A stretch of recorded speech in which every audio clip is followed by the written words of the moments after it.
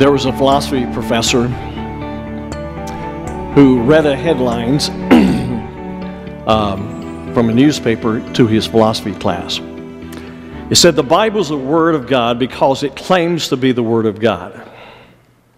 The Bible is the Word of God because it claims to be the Word of God. Now, he went on to say, that is a perfect example of circular reasoning. Christians simply assume that the point they wish to prove. Now, what had happened here?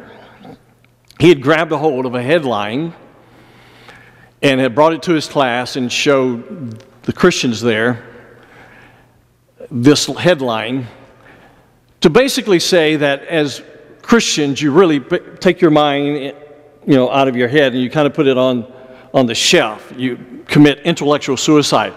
Because he went on to say, that's tantamount, such statement is tantamount to saying, I'm telling you the truth because I'm telling you that I'm telling you the truth.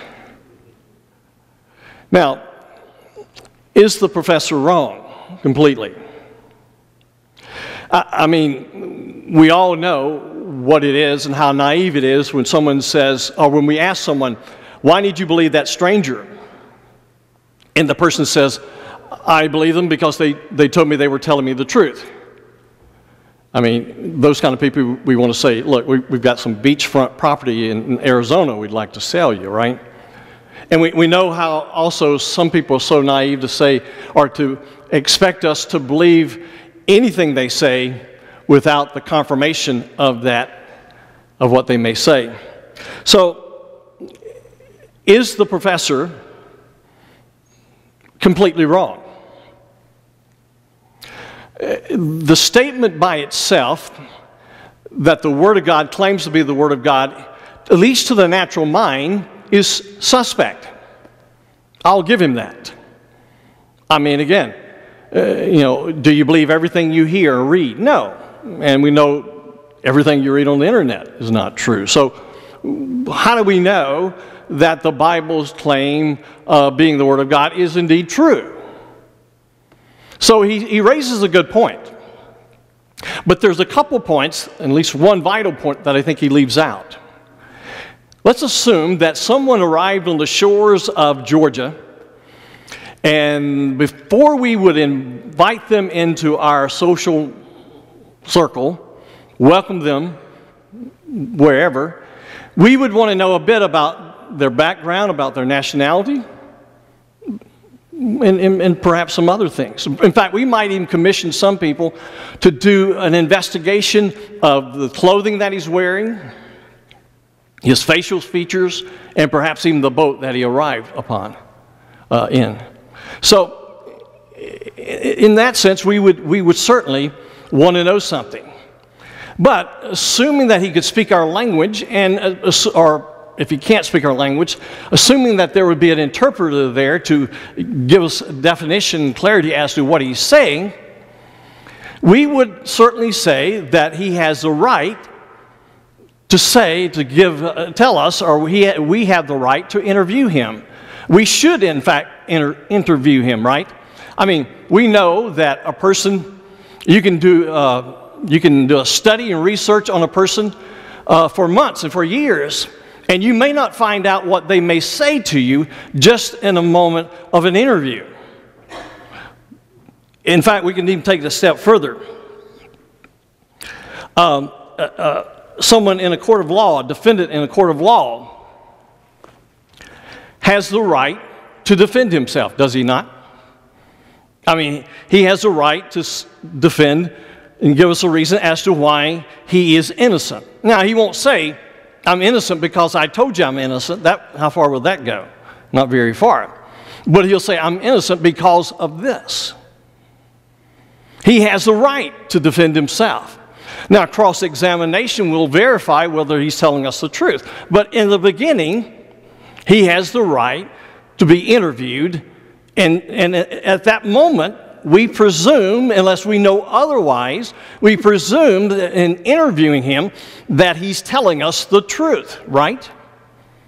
Until we can verify whatever he's told us.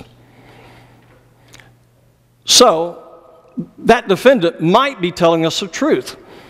the Word of God might be telling us the truth by its very words. You see, that's where we begin in this series. We're going to begin with the Bible in its own words. Does it tell us that it is divinely inspired? Does it tell us that it is God's directive word to us? Now, in coming weeks, we're going to look at a prophetic reason as to why we can believe and trust the Word. We will look at a scientific reason. The Bible, by the way, is not a scientific book. But when it speaks in the area of science, it is always correct. I'm going to show you that.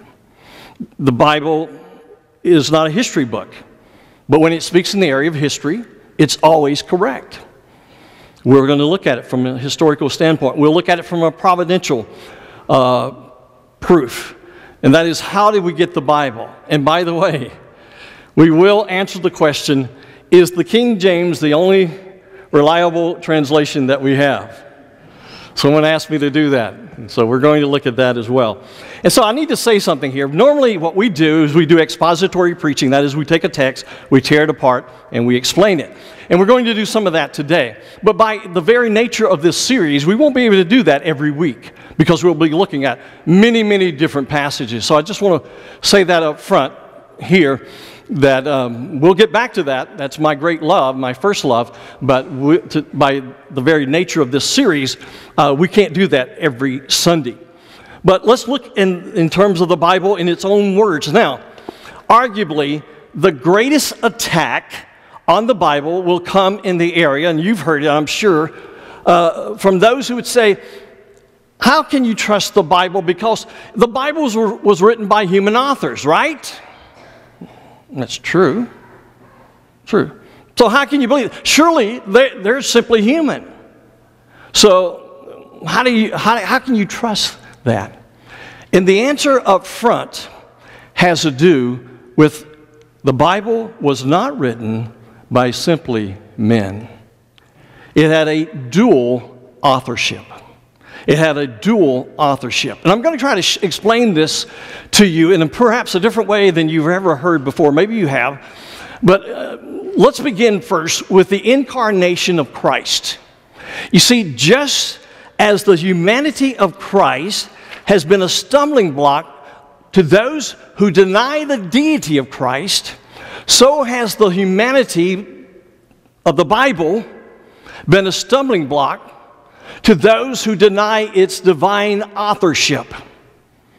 Consider the similarities between Christ, the incarnated Christ who came here on the earth, and the Word of God. For example, their eternality. In other words, the fact that they are for eternity. John 1:1. We have the verses listed. You might want to make, there they are. There's one. In the beginning was the Word, and the Word was with God, and the Word was God. Now, Christ is referred to as the Word, the Logos, the rationale. The philosophers of that day would wax eloquently about the Logos, the rationale, the manifestation, and they come up with all these cool ideas. And said, man, this is... And John said, hey, you want to know about that Logos? That stuff you wax eloquently about and nobody really knows what you're saying? He says it's come in the flesh. The reality of life has come in the flesh. That's the Logos, the rationale. But the Word, look at the Word. Psalm 119:89 says, forever, O Lord, your Word is settled in heaven. What was it saying? It was saying God's Word is eternal in nature. Someone said it, and they said it well. They said, there are only two things that last for eternity: souls of men and the Word of God. That's true. Look at the similarity in terms of it both being conceived by the Holy Spirit. Luke 1:35 says, the angel answered and said to her, the Holy Spirit will come upon you, and the power of the Most High will overshadow you. And for that reason, the Holy Child shall be called the Son of God. How was the Holy Child conceived? Conceived by the Holy Spirit in the womb of Mary. In 2 Peter, and we're going to get to this passage later, chapter 1, verse 21 says, "For no prophecy has was ever made by an act of human will, but men," watch this, "moved by the Holy Spirit spoke from God." Consider the fact that both were human and yet without sin, without error. In Hebrews chapter 4, verse 15, it says, "For we do not have a high priest who cannot sympathize with our weaknesses, but one who has been tempted in all things as we are, and yet without sin." And then in John 10:35, speaking of the Word of God, it says, "If he called them gods, to whom the Word of God came, and the Scripture cannot be broken." In other words, there cannot be a lie, there cannot be an untruth in the Word of God. Consider the fact that in Revelation chapter 19 it states, speaking of Christ as he comes back the second time, he is clothed with a robe dipped in blood, and his name is called the Word of God. Great parallels between Christ and the Word of God. Now, just as it is difficult sometimes to explain the incarnation of Christ, that is, of Christ taking on human flesh, it is also difficult at times to explain the dual authorship of the Word of God. Can it be explained? It certainly, and we're going to do that today. But let me make this statement. Whatever I do today, and however I may explain this in the coming weeks, we cannot take out the element of faith that is needed by all of us. Now, when I say that, I say it somewhat to my disdain, because there's a part of me that cannot stand to hear believers say, when you ask them why they believe something, they say, "You just got to have faith," which really means they can't explain to you why they believe what they believe. That's not what I'm saying, but what I don't want to do is to imply in any way that we can take out the element of faith. Faith has to be in it. And again, when you begin to explain the dual authorship, it begins with a comparison of Christ and his humanity. And there you go. On the left-hand side, you have the God-man, the Christ. That's known, if you want to remember a big theological word, that's called the hypostatic union. Sounds like something that goes under your car, doesn't it? The hypostatic union, that is that Christ was human and he was divine. You say, well, how did that work? Here's how it worked. Christ, while he walked here on this earth, was in total dependence, as far as exercising his divine side, on the Father. He never exercised his divine attributes without his Father's allowing him to do so. That's what it means in Philippians chapter 2, which is known as the kenosis, when it says he emptied himself of his divine being. Basically, didn't mean he completely emptied. He simply put it aside until the Father allowed him to use it. Now, you flip over to the other side. You have human authorship and you have divine authorship. They're interconnected. And so sometimes when we look at this whole discussion about the human authors, we fail to realize that there was a dual authorship. Don't let anyone tell you it was simply written by men. No, men were tools, but it was not solely written by men. So what does divine inspiration mean? What does it not mean? Well, divine inspiration doesn't mean simply that the Word of God was without error in the original manuscripts. Now, I know some will ask the question, what do you mean original manuscripts? When we talk about the Bible being inspired, we're talking about in the original manuscripts, the Hebrew and Greek manuscripts. We're not talking about this book, King James or the New American Standard or any other, being without error. We hope that they're correct. But when we talk about God writing through men, we're talking about the original manuscripts. In short, the Bible is God's authority. It's more than just a book without error. So the question that here for us is what we have true? Does it come with God's autograph, God's signature? Or has man fouled up the works, and therefore what we have today is a flawed version or translation? That's what we're going to answer today. Now, some will say that the Bible is inspired in matters of doctrine, but in other matters, it's not inspired, or it may not be inspired. Some will say that it's inspired when pointing to Christ, but it may contain contradictions and errors in matters of lesser importance. Some say that it's inspired very much like someone is inspired by watching a sunset somewhere. Maybe if you live in California, you watch the sunset on the Pacific Ocean, and there's nothing that's more, just wonderful than seeing that sunset. But that's kind of what they say. The Bible becomes the Word of God when you are inspired, moved. In other words, you have this epiphany, so to speak. Then it becomes the Word of God. Now, think about that. That kind of thinking is gravely wrong, is it not? I mean, how can the Bible be inspired in matters of doctrine and teachings that are vital in the Bible and be incorrect in other areas? I mean, how many of you have grown up with someone or some people that, they were known for not telling you the truth, or known for expanding or exaggerating the truth? Anybody have any of those people? I had a few of those.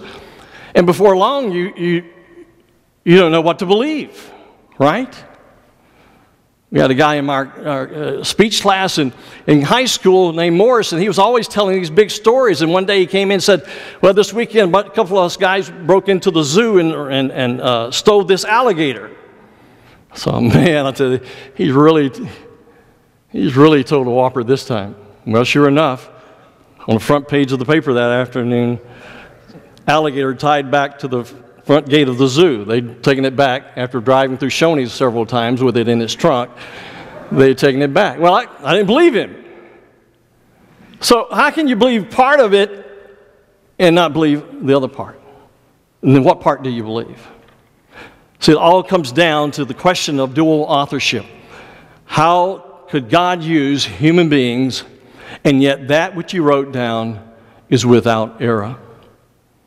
Many people interpret divine inspiration as the fact that they would say God simply dictated His word, and the authors, human authors, wrote down what was dictated to them.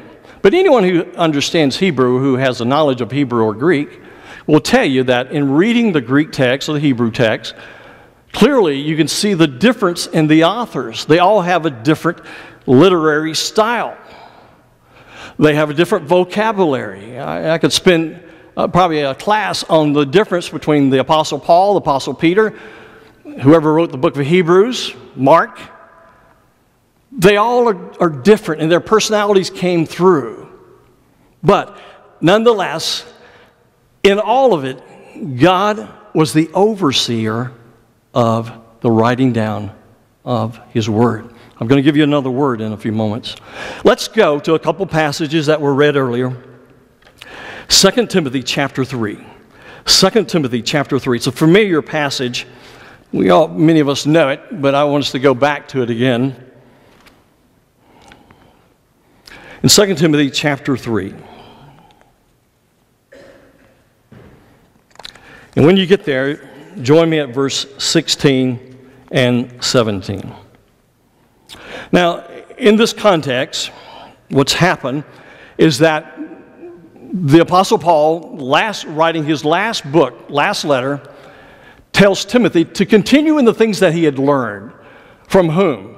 From his mother and his grandmother. And the major portion of that was to remember what you had learned concerning, now watch this, the sacred writings. The sacred writings. Now, let's read beginning verse 16. All Scripture is inspired by God, profitable for teaching, for reproof, for correction, for training in righteousness, so that, purpose clause, so that the man of God may be adequate, equipped in every good word. Now let's begin from the beginning. All, that word could be translated every. Both will give you a different flavoring. All speaks more of all-inclusive. Every speaks more of individual words, but they still, you still arrive at the same train station when it's all said and done. He says every bit of the word is inspired. All Scripture is inspired. Now, we need to understand what the word Scripture means from what Paul is saying. The word Scripture simply means that which is written down or a writing. Among the Jews, they knew it to speak, they actually as it progressed, it came to mean sacred writings. And so when the Apostle Paul says all Scripture is inspired of God, he's referring to the Old Testament canon of Scripture that had been compiled and collected long before Paul came along. You say, well, is he saying that the New Testament, or is he implying that the New Testament was not inspired by God? No, not at all. In fact, there are many good reasons to understand that when he says sacred writings or Scripture, he's referring to the New Testament as being inspired as well. If I say all rain is wet, I don't mean that all the rain up to that point is wet or moist. I mean all rain, anything that falls into the category of rain. And clearly, there's evidence that during the New Testament time, some Christians, many Christians refer to the New Testament as the Scripture. For example, on one occasion, the Apostle Peter referred to something that the Apostle Paul said, and he referred to it in the sense, he said, as the rest of Scripture. As the rest of Scripture. So he was including what Paul said with the Old Testament Scripture. Now, the Apostle Peter also said to his people at the time that you should remember the words spoken beforehand, and watch this, by the holy prophets. Who are the holy prophets? Old Testament prophets. By the holy prophets and the commandment of the Lord and Savior spoken by your apostles. Who is he referring to there? New Testament writers. Clearly, the New Testament writers considered their writings on par with the Old Testament writers. But what does it mean, inspired by God? Well, we know the word inspired. Some of us know that it means God breathed. But what does that mean? I mean, I confess there were a few years that I had a problem with that. How do you wrap your mind around God breathing being the Word of God? And then it finally dawned on me. The word God, the phrase God breathed is a Jewish idiom. What's an idiom? An idiom is a form of expression, cliche we would call it. Something that was used, known to a group of people or generation of people. And so God breathing was often used. For example, it says in Psalm 33:6, it says, by the word of the Lord the heavens were made, and by the breath of his mouth all their host. By the breath of his mouth, all their host. In Job, chapter 33, verse 4, it says, the Spirit of God has made me, and the breath of the Almighty gives me life. Now I could read several other passages in which that phrase is used. But the idea is of just how mighty and great and sovereign God is. He is so great, so mighty, so sovereign that He brings life into this universe. He makes this universe. He gives life to individuals, and He gives life to His Word simply by His breath. Sometimes we make the statement, sometimes when people are kind of razzing each other, and someone will say to the other, I could blow on you and blow you away. What do we mean by that? We're meaning that that person's weak compared to us. Well, flip the analogy there and you've got the point here. God is so strong, all he has to do is just, as a figure of speech, just breathe. Now, think about that. If God the Son can take on flesh and yet be without sin, is it that big of a deal to believe that God can also so govern and oversee and superintend the writing down of his word that it would be without error? I mean, is that hard to understand? Go with me to 2 Peter now. 2 Peter chapter 1. Now, in 2 Timothy, what we just read, the Apostle Paul discloses the true nature of the Word of God, its divine origin. When we get to 2 Peter, he gives us the process by which that comes about. And this is key here. And we're going to break this passage apart because there are some words here that can be somewhat misleading. In chapter 1 of 2 Peter, it says, "But know this, first of all, that no prophecy of Scripture is a matter of one's own interpretation. For no prophecy was ever made by an act of human will, but men moved by the Holy Spirit." Now, the first thing I want you to see is the word interpretation.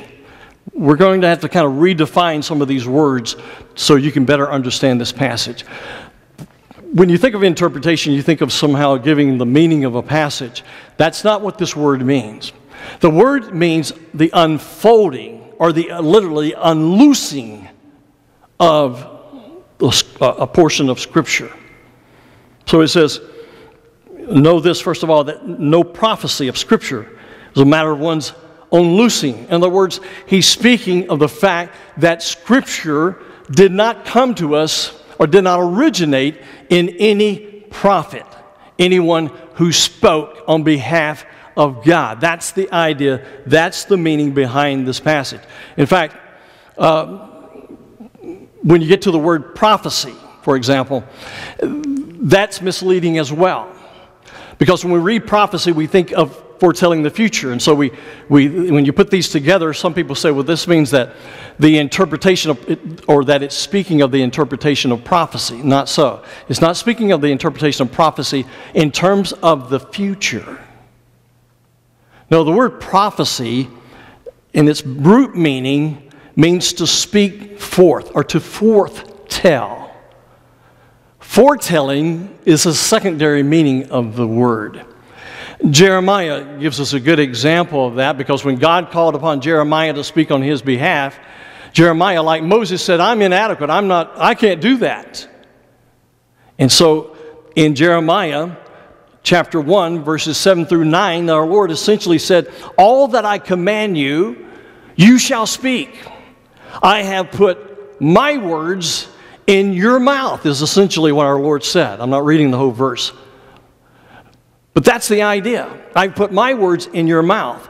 And later on, Jeremiah described a prophet when he said, a prophet is basically one who has stood in the counsel of God, face to face with God, and therefore he is now to take what he's learned and he is to, watch this, announce it to his people.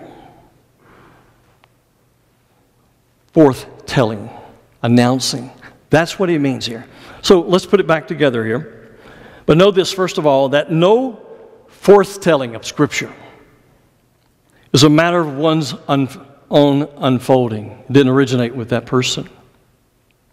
Let's move on, though. What else does it say? For no prophecy, again, here it is again, was ever made by the act of human will.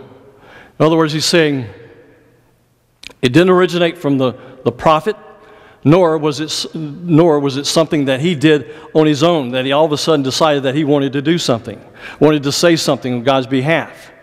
Sometimes when we interpret Scripture, we're tempted to say more than the text says. I had a great pastor one day, he said, Byron, make sure that you distinguish between what thus saith the Lord is and what you think it is. And so he's saying this is not of human will here. But what does he say?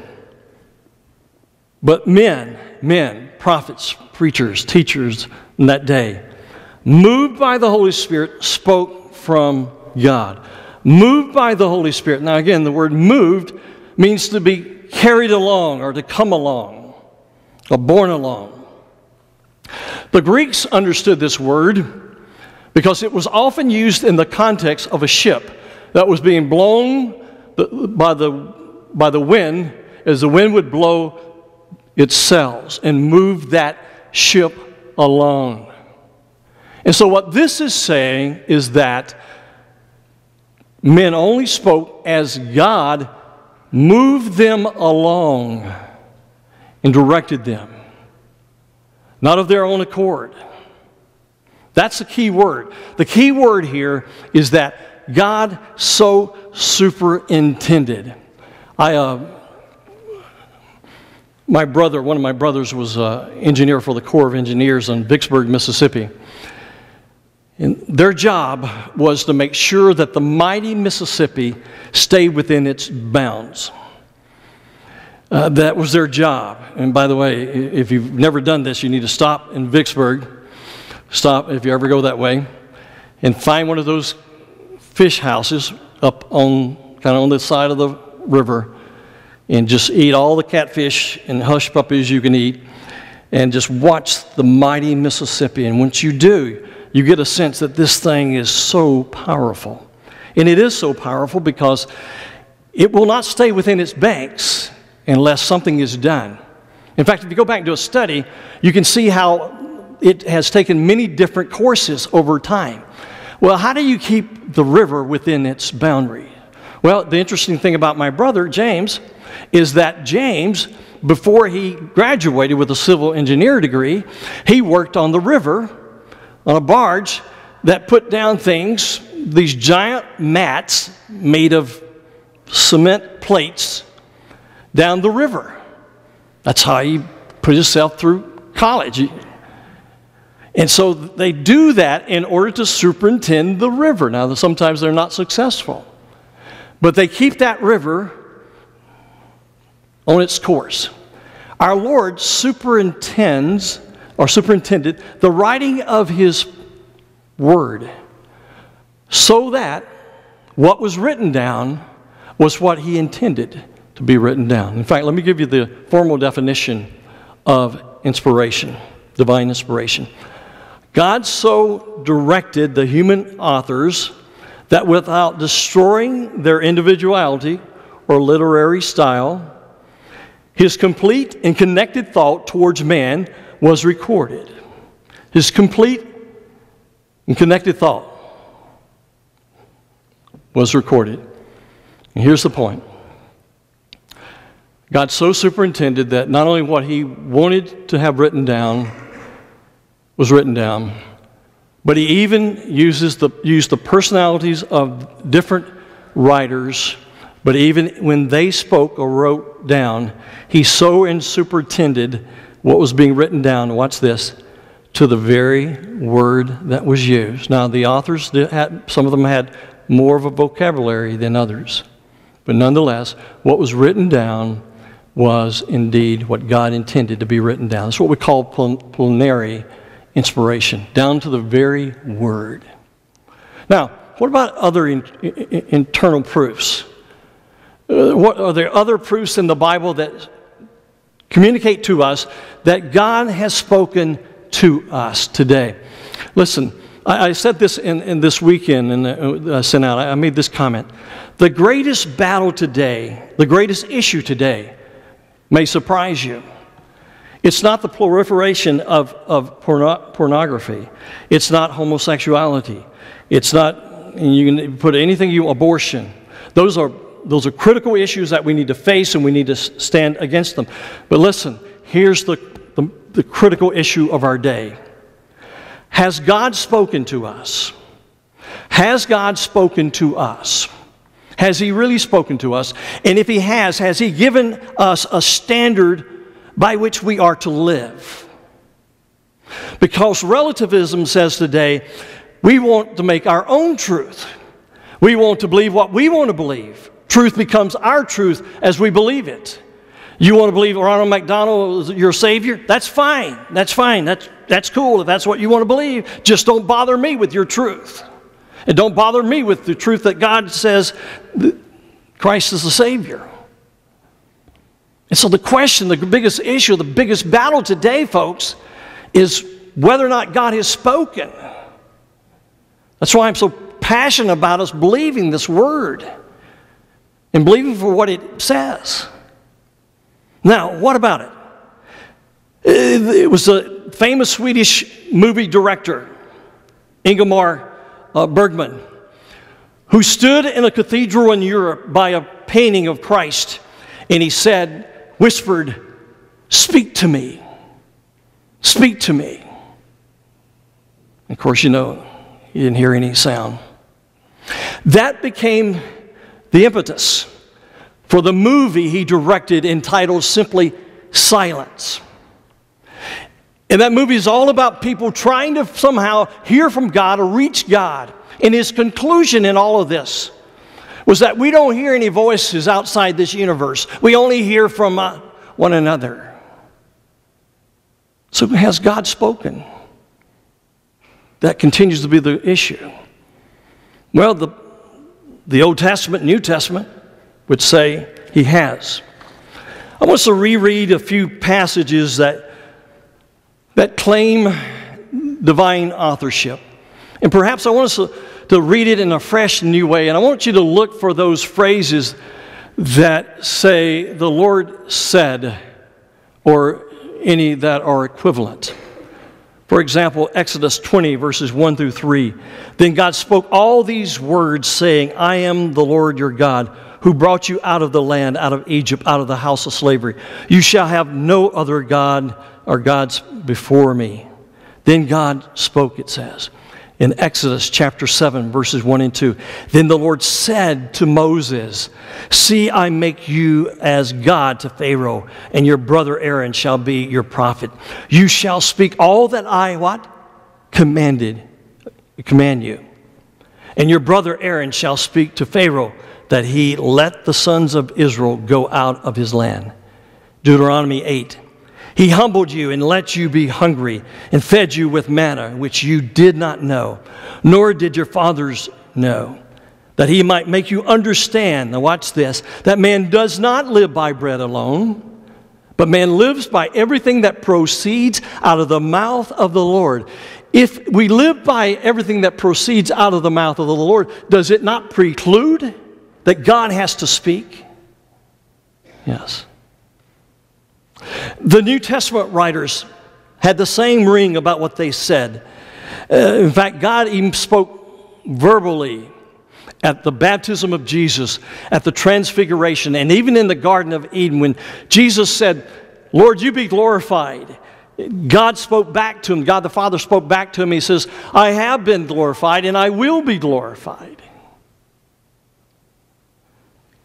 And if you systematically page through the Bible, from Genesis to Revelation, you will find over 1,500 statements that speak of God speaking directly to man. What about the unity of the Bible? Does it give us any evidence for divine authorship? Josh McDowell, I don't know if you've ever heard of him. Josh McDowell was with Campus Crusade for Christ. He's another fine graduate of Talbot Seminary. That's just a plug. Josh McDowell has spoken to thousands of college students. And he tells a story about the time he ran into a representative of the great books of the Western world. Those volumes contain great statements of thought from those who really brought in the new civilization, going all the way back to Greek philosophers and up to our time. And so Josh McDowell said to this representative, he said, "Let me ask you a question. If you take writers in those books, all from the same time period, from the same place, who speak the same language, and you gave them a controversial problem. Would they all agree? He said no. They would be all over the map, essentially is what he said. Now, keep that in mind when you consider that the Bible was written by 40 different authors, all from different walks of life.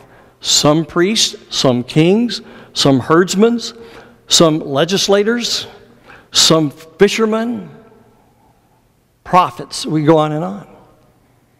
They lived in diverse cultures, wrote in a variety of literary styles, but the message from Genesis to Revelation is one great drama of God's redemption. From paradise lost in the garden to paradise regained in the book of Revelation, it is all one message that fits together in agreement. You might say that the Bible is a lot like the body.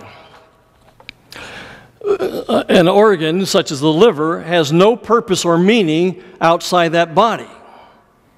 Say the same for a lung or a liver or kidneys or anything else. See, the Bible fits together, and it makes one complete organ that makes sense. And it explains to us God's dramatic plan to redeem man from his sin. And through it all, from Genesis to Revelation, you've heard me say this many times, it is all about the glory of God. It's complete, and you read that all throughout the Scripture. Now, there's a decision you cannot avoid if this is true. It's a decision you can't avoid. What does it mean to you? Is this book kind of like a suitcase? We carry it along, we look pretty good, we look like we're doing the right thing, and you know, it speaks to us when we want it to speak to us, when it's convenient, or is it the authority of our lives? I pay a little bit of attention to the Weather Channel, and when I go online to look at the weather, I don't want to just read about what it says is going to happen. I want the big picture. I want to know everything about it. So what I do is I go to the radar.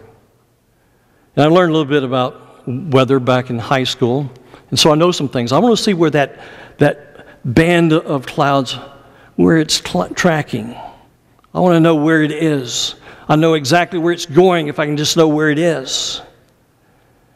The Bible is our radar, folks, that tells us where we're going. It tells us where the bad places are and where we shouldn't be. So is it our authority, or is it just something that we will agree with when we agree with, we'll obey it when we want to obey it, when it's convenient, or we won't? But it makes sense to me. If it's God's Word, we should obey it. And if you've never trusted Christ as your Savior, the thing that says first and foremost is that Christ came and took on flesh and died for each of us. It's not about joining a church. It's not about living a good life. It's not even about knowing the Bible. It's about whether I have accepted Christ as my Savior. And it could very well be that you've been in the church all of your life. Listen, I grew up and went to school, in college. I grew up in a Baptist church until I got into a Bible church, and I went to college at a Baptist school, and I found there were many people there that they had grown up in the same environment, but they didn't know the Christ. My roommate was one of them. And so it's possible that you can know a lot about Christ, know His Word, and truly not seen Christ in your place on the cross and trusted Him as your Savior. Be sure. Because if this Word is written by God, there's no other decision to be made. pray.